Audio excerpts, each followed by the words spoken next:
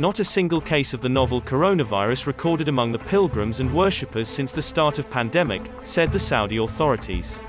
Sheikh Abdulrahman al-Sudais, who is the head of the General Presidency for the affairs of the two holy mosques, highlighted while speaking during a seminar.